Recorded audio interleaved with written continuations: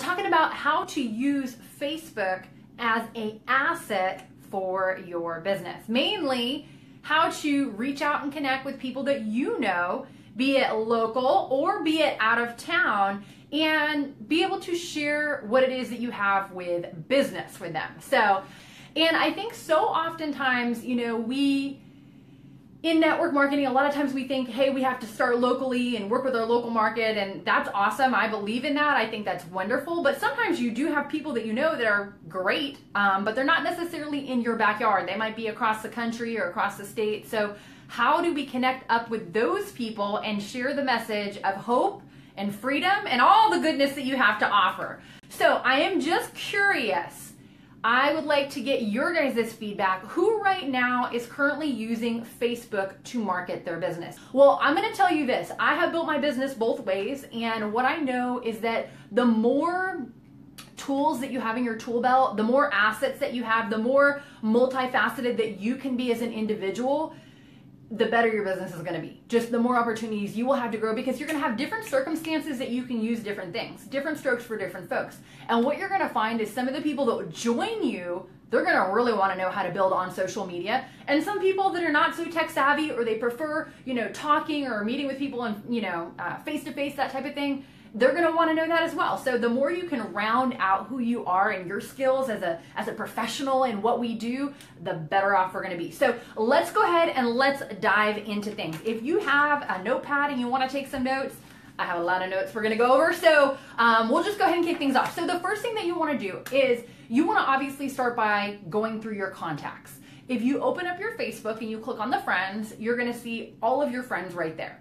Now, it's easy to start clicking and just going, reaching out to people, and I think that you should do that, but I also think you want to, kind of keep track of things, because what you're going to find is this process is going to be easy, and you're going to be able to connect with a lot of people in a short period of time. So you don't want to start getting your facts confused, or you don't want to start not paying attention to all the details of what's going on. So what I would do is go ahead, open up a profile for yourself and go to your friends section. Once you have your friends section, you're going to see all the, hundreds and hundreds of people that are there that are your friends. I would open up a separate tab on your computer, or just get an old-fashioned notebook, just like I have. I'm a notebook kind of girl, and start writing down the people that you're going to message. Now, that's the first thing.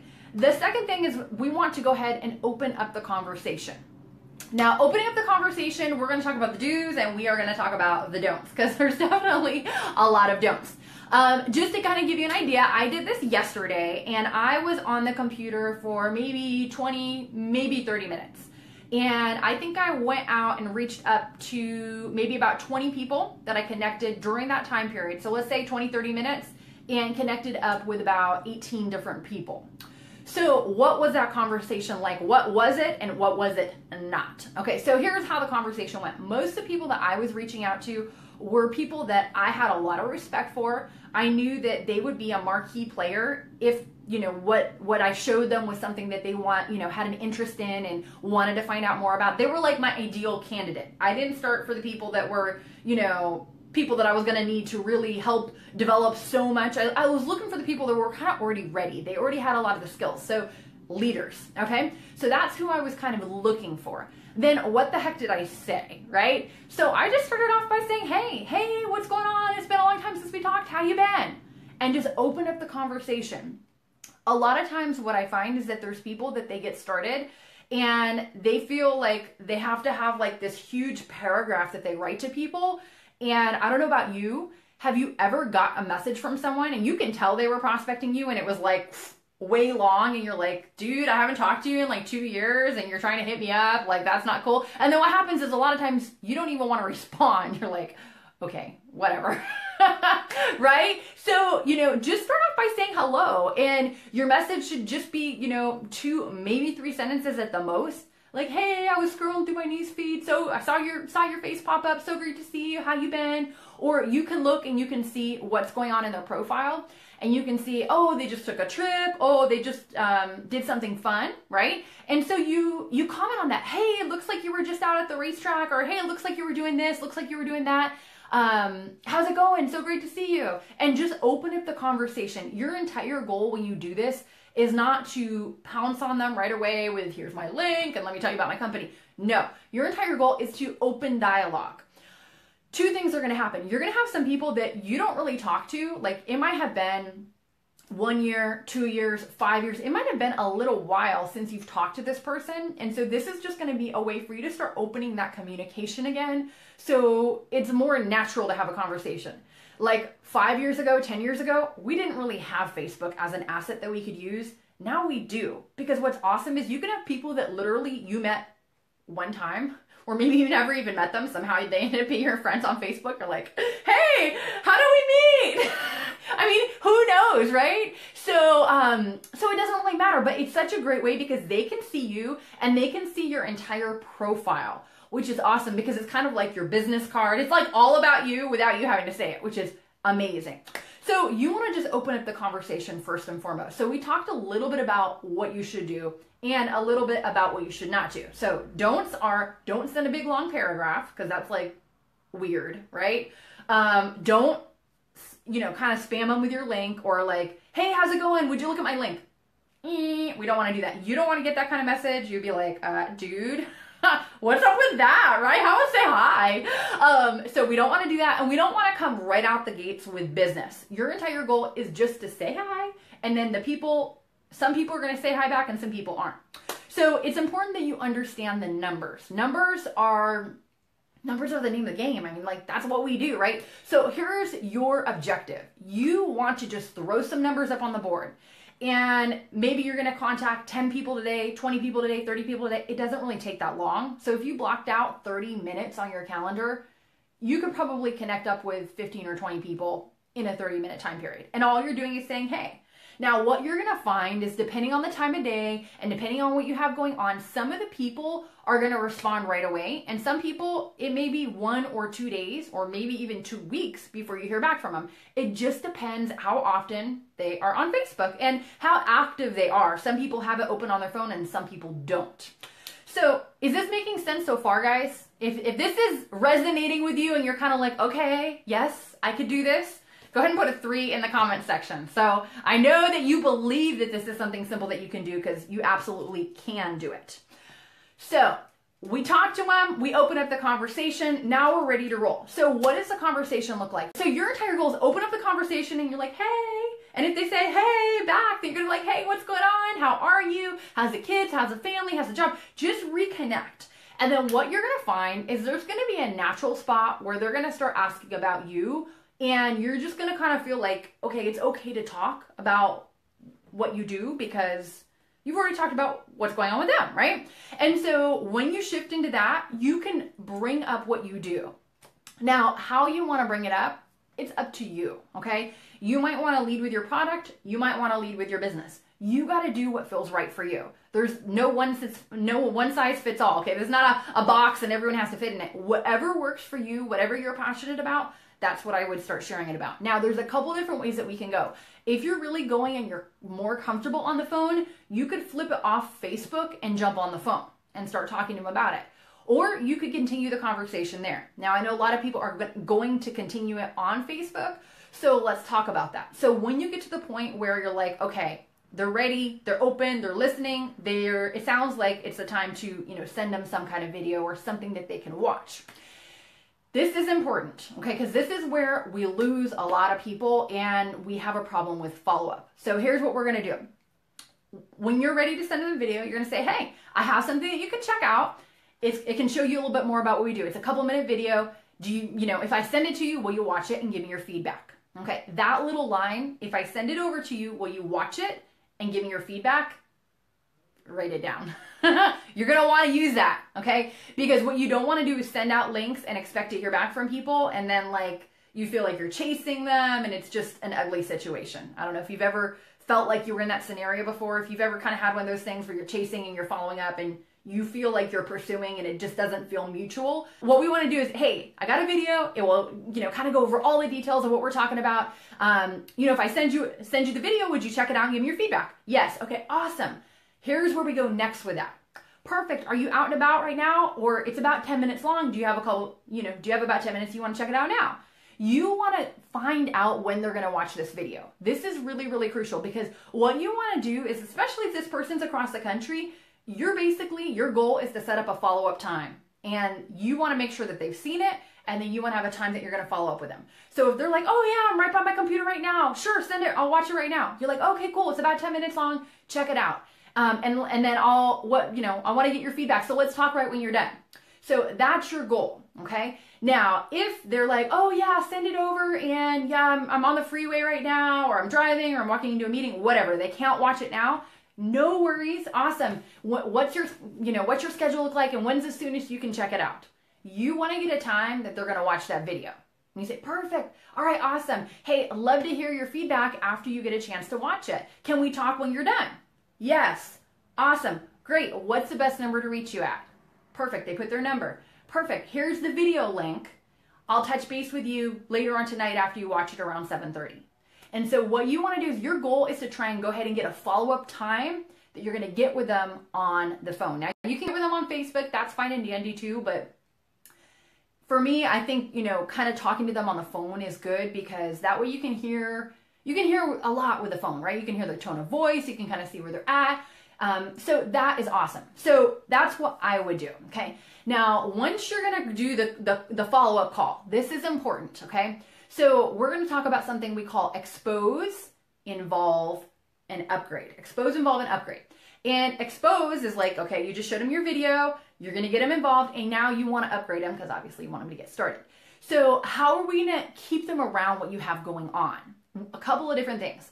They're gonna watch this video. Now, what's gonna happen after they watch this video is, you could bring them on the phone with somebody that is in your upline support team and do a 3-way call, okay? Or there's a variety of other things that you can do. So how's this gonna sound? You're gonna reach back to them and you say, hey, 7 o'clock, reaching back out, did you get a chance to check out the video?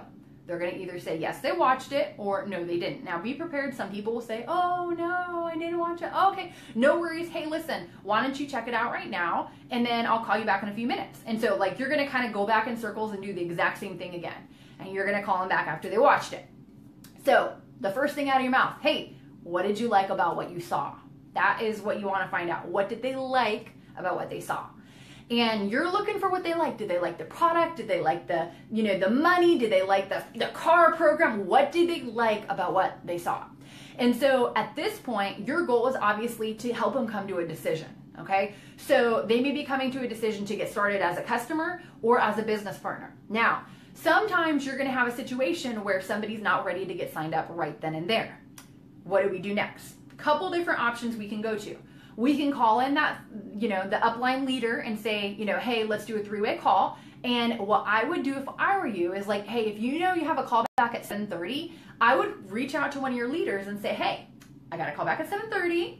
I'm not sure how it's gonna go, but would you be available for a 3-way call if I need you? And they say yes. You're like, okay, awesome, perfect. So you do your call back. Hey, what did you like most about what you saw? Then if it feels like, oh, they like it, they're like digging this, bring your leader on the phone and say, hey, listen, you know what? I'm working with an awesome leader. You maybe share a tiny bit of their story, edify them really good, and say, let me see if they have a couple of minutes. I'd love to have them jump on and say hi.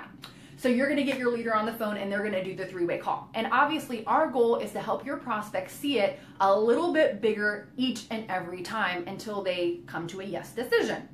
So 3-way call is one option. Another option is you may schedule them another time if they want to try the product, or they want to, they have anything that they need to research, whatever. They're not ready to sign up at that moment.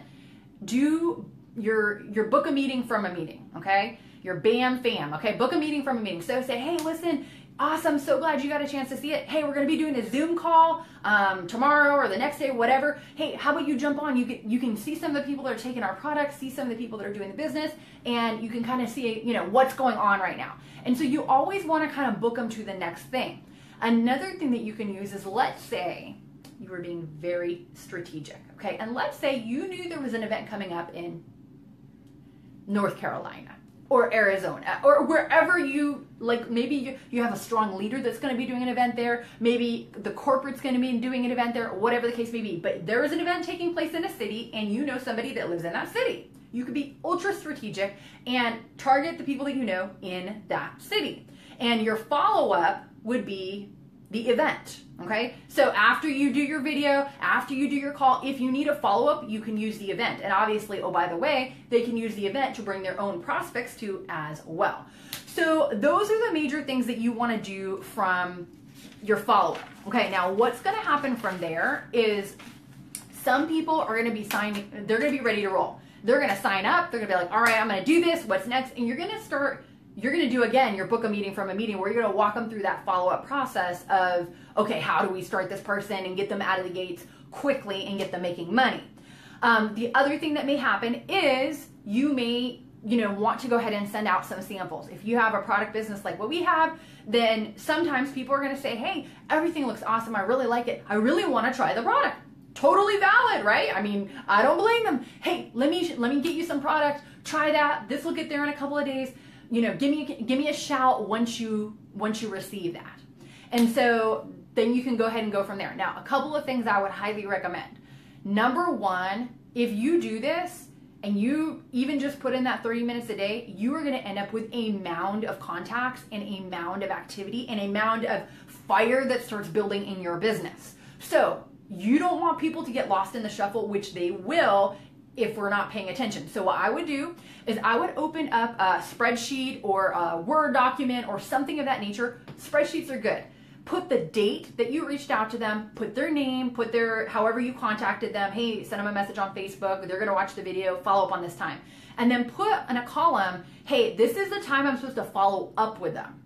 And so you can always sort your spreadsheet according to that follow-up date so that you know things are not gonna go by where you're gonna forget about it. Obviously, you might also want to go ahead and put it in your phone as well so that you get a pop-up reminder and it's gonna help you stay on top of things.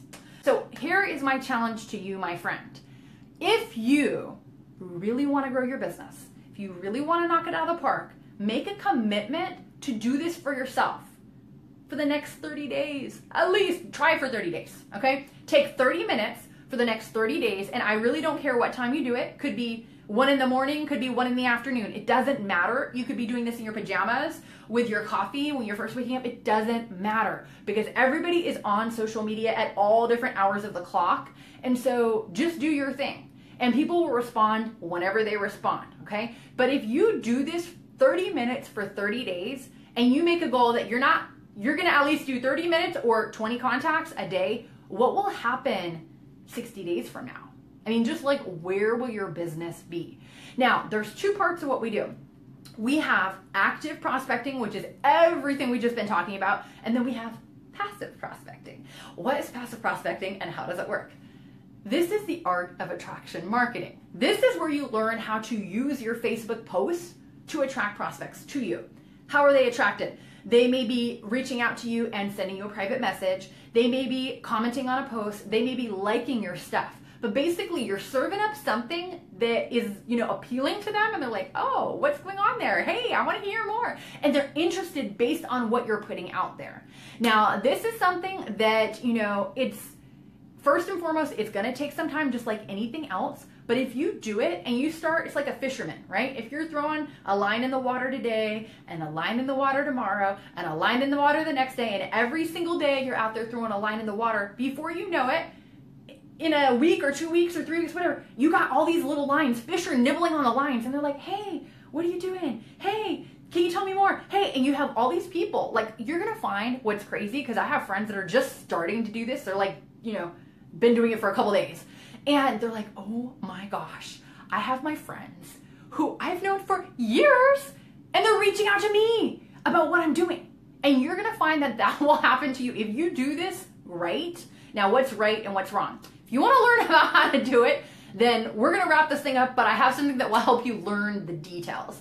If you click on the link that's listed here in the description, it's going to take you to something where it's going to kind of unfold a little bit of a game plan for you. So you can start putting your passive prospecting at work while you do this active prospecting and start reaching out to people the 30 minutes for 30 days. So you can put both in play, generate prospects while you're sleeping, and do something while you're hanging out in your jammies. Both will work. And the more you have different options that are cooking for you in your business, the more things are just going to explode. I mean, it's just going to be crazy. So I have just thoroughly enjoyed spending this time with you guys tonight. I hope you enjoyed it as well. I'm gonna jump off, but if this added some value to you, there's a couple things. Drop a comment so I know what you're thinking and how you enjoyed this, or what you're gonna do if you're gonna take the 30 for 30 challenge.